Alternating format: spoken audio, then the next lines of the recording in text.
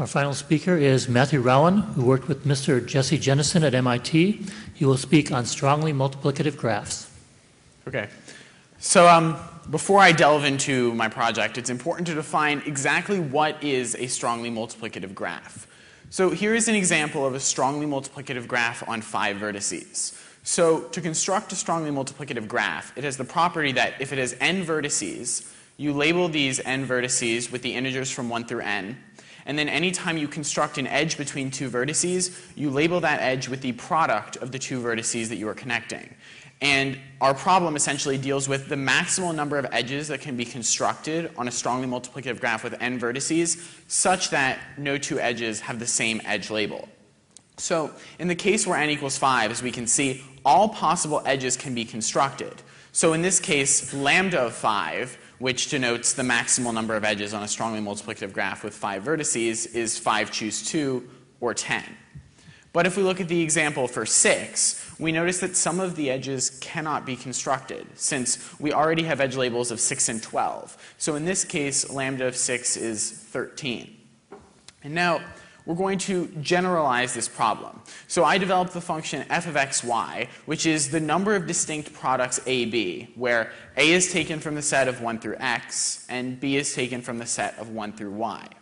And to analyze this function, we're going to define delta sub f of x comma y, which is equal to f of x comma y minus f of x comma y minus 1.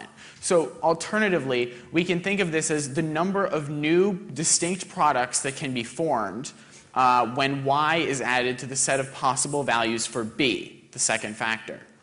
So let's look at a numerical example of this. So we're going to examine delta sub f of 3 comma n. So if we add just the first possible value for b, namely 1, we'll notice that there are 3 constructible products, and previously there were none. Therefore, the delta value is 3. And then if we add 2 to the set of possible values, we notice that out of the 3 new possible products, one of them has already been constructed. So in this case, the delta value is 2. And we can keep doing this, and we will obtain the following sequence 3, 2, 1, 2, 3, 1 for the first 6 values of delta sub f of 3 comma n. And we notice that if we spend more of our free time on this, then we obtain the following sequence. And you'll notice that it's periodic with period 6. And additionally, you'll also notice that if you ignore the last number in the period, namely if you ignore the 1 and you look at just the first 5 values, so 3, 2, 1, 2, 3, this is symmetric. And we can prove both of these results. Namely, we get this periodicity theorem and this symmetry theorem. Now, we're going to let bracket x to be the set of all numbers from 1 through x. So therefore, the least common multiple of bracket x denotes the least common multiple of all of the numbers from 1 through x. So we obtain the following 2 relations. And the intuitive reason why this is true is because any way in which you can deconstruct a product, it only really matters what y is divisible by when we consider the numbers 1 through x. So if we look at our previous example of 3, when we look at the possible ways which we can deconstruct the products, recall they were n, 2n, and 3n. The only ways which we can deconstruct n is 2 times n over 2 or 3 times n over 3. And similarly, the only way in which we can deconstruct 2n is 3 times 2n over 3. So the only relevant factors are whether this number is divisible by 2 or 3. And we notice that both of these operations will preserve the divisibility of the second term in the function. And therefore, we can see that both of these theorems intuitively hold. And therefore, if we look at the limit of this function for fixed x, we can determine that the average value of the increase of this function does in fact exist because of the periodicity of the delta function, which represents the differences. And as a result, we can establish that this limit is simply equal to the average value of the function over the period of delta sub f, which is the least common multiple of bracket x. So as we can see, we can denote it by this, and just to make things more simple, we're going to denote this by x bar. So now we've developed a potential linear approximation for f of xy. And we're going to let f of xy be approximately equal to x bar times y. So for the example of 3, the average value is 2. So we obtain the following linear approximation for this function. But as you can notice, none of the values of the function are below our approximation, but a substantial number of these values are above. So our approximation needs to be shifted upwards in order to be more accurate of what's really going on in terms of this function. And if we look at this for f of 4 comma y, we'll notice that a similar pattern holds. We need to shift our approximation upwards in order to make it more accurate. And this becomes more apparent if we shift into just one period. So the period for f of 4 comma y, the sequence of delta values, is 12, because that's the least common multiple of all the numbers 1 through 4. And if we examine how f of 4 comma y operates over this period, we'll notice that we need to raise our linear approximation to get a more accurate result. So we can determine that the average error is equal to x bar minus 1 over 2. And we can obtain this from the following two lemmas, where in this case m represents some arbitrary multiple of the least common multiple of bracket x. So if we use these two lemmas, which are derived from the periodicity theorem, the symmetry theorem, and some other recursive ways of obtaining delta sub f of x comma y in terms of delta sub f of x minus 1 comma y, we can obtain that the average error is x bar minus 1 over 2. So now we're going to examine what happens when we take our approximation and we shift it up by this value.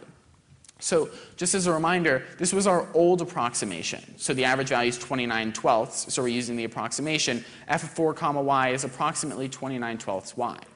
But you'll notice that when we add our factor to compensate for the error, then we create something that's substantially more accurate.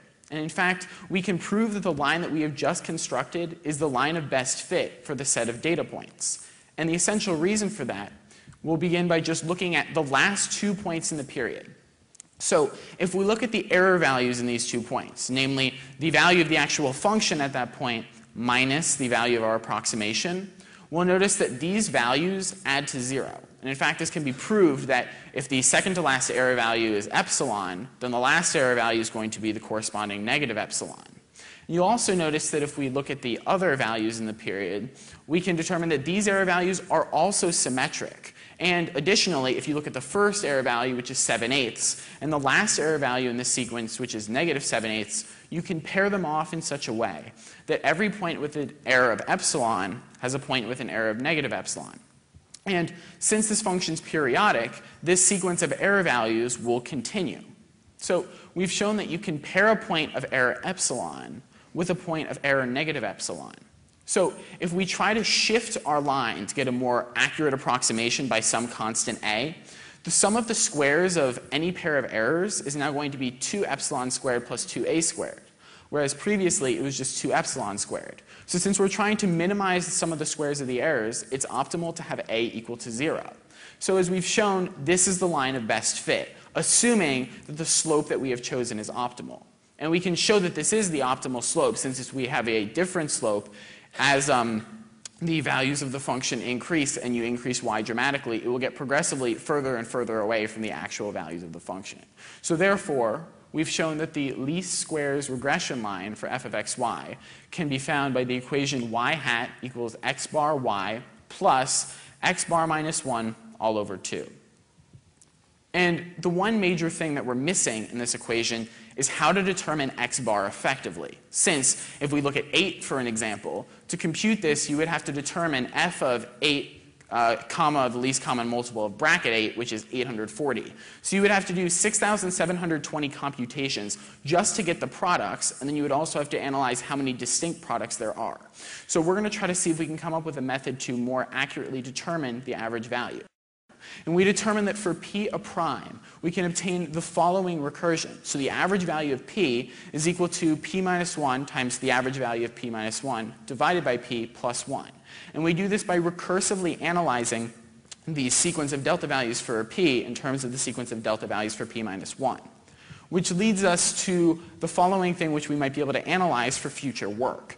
Namely, if we analyze how the average value of k relates to phi of k times the average value of k minus 1 divided by k, plus this error, which is e of k, we've proved that for primes, this error is equal to 1. And for analyzing composite numbers, we notice that these error values seem to increase faster than linearly. So if we come up with a good approximation, we'll be able to come up with a bound for the average value, which we could then translate into a good approximation for the function. So in conclusion, I would like to thank my mentor, Mr. Geneson, for his constant support throughout this project. I would also like to thank my tutor, Dr. John Rickert, for the invaluable support that he's provided in editing my paper and my presentation. I would also like to thank Dr. Tanya Kovanova, Dr. Kartik Venkatram, and Chris Olan for their constructive feedback on my paper.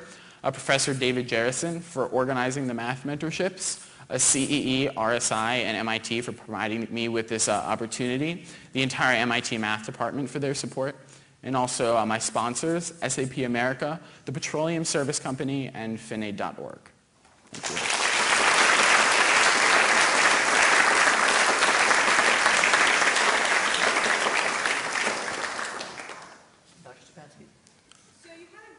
On very early slide to motivate this problem, and Yes. then graphs didn't come back at all for the rest of your talk. Right. Are any of your results in any way tied back to graph theory aside from the initial motivation? So the question was, do any of my results tie back to the initial motivation behind the problem, which was graph theory? And essentially the answer is no, because predominantly when analyzing this sort of a problem, it became more intuitive to look at it in terms of number theory, because all we're really analyzing is the number of distinct products that can be formed. And especially when you take it out of the context of graphs and into this function, then you're able to eliminate possible restrictions which make the function more complicated. For example, if we look at the graph, it's clear that you can't connect a vertex to itself in the definition that we've provided. And by adding this restriction that the factors cannot be equal, it complicates the values of the function, which makes it much more difficult to find this sort of a linear approximation. But by allowing the factors that are chosen to be equal, and also allowing one of the allowing the cardinality of one of the sets that the values can be taken from to remain fixed, as the other cardinality is allowed to increase, we can get a better approximation for how this function works. So I would follow up. Since you've taken and abstracted your problem away from the graph into this sort of setting, what would you say would be the next level of abstraction to take this further? So one of the ways in which, okay, so sorry. The question was, what's another way in which you could abstract this problem to sort of take it even further than I have? So I've already taken it away from graph theory into number theory, and how can I possibly take it further? So I think one of the things that, another possible generalization that you might want to do in this sort of a problem is to analyze how this function works when we say that there can be at most a certain number of each product. So in this case, we've analyzed the generalization where the factors are allowed to be distinct and taken from separate sets. But we still have the restriction that each product can appear at most once. But if we were to eliminate that restriction, then we could further generalize the problem. Thank you. Professor Fox? What can you say about estimating FYY, so when x and y are equal? Right. So the question is, what can we say about estimating f of yy, so when these two values are equal? So right, that's essentially going back to the initial problem. And I think the main thing that we have to do in order to better estimate f of yy is to come up with better bounds on the average value. Because as I've shown, the only way in which we can definitively calculate the average value that I've developed so far is by computing the function of f of y comma the least common multiple of bracket y. And as y gets considerably large, that computation becomes harder and harder to perform. And additionally, since the value that we're looking for is only f of y comma y, it wouldn't make any sense to do all the extra computation when you could much more efficiently calculate the exact value. So to look at that special case, we would need to be able to come up with some kind of recursive method of determining the average value. Because if we could determine the average value more effectively, then you would simply be able to plug it into this approximation which I have constructed to get a very accurate value for what the value of the function would be. Can you tell me some bounds, like lower bounds and upper bounds? So, right. So in this problem, if we go back to the initial problem of lambda of n, there were some bounds that were established by Beinik and Hegde, who are the people who initially proposed this problem in 2001. And they established that if you look at, they essentially established the bounds modulo 4. So they looked at some bounds for lambda of 4r, lambda of 4r plus 1, lambda of 4r plus 2, and lambda of 4r plus 3. And they came up with quadratic terms in terms of r as upper bounds for the value of the function with coefficient 6r squared. But the upper bounds, no upper bound has been established that's better than quadratic. And additionally, no non-trivial lower bound has been established on this function whatsoever. What would be a practical application of your work?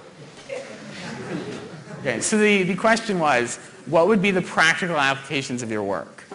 So I think first we have to realize that graph theory in and of itself has a huge variety of applications because it can be used to model a wide diversity of situations. Now for the usage of this problem in particular in the context of graph theory, there have not yet been specific instances in which this problem can be applied, but it's quite possible that in the future this sort of analysis will possibly be able to be applied in this sort of network modeling context. But also in terms of mathematics, this problem will have implications on the divisor function, which is one of the most important functions in number theory. And it will also, because of this conjecture which I have established about analyzing how the average value of k it can be determined by phi of k over k times the average value of k minus 1, shed some more insight into the structure of primes, which may also then have applications in and of itself. Let's thank Matt.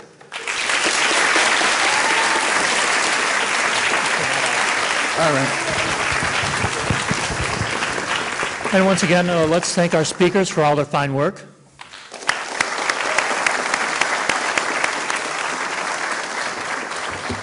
And we'd like to thank the judges for coming out this afternoon.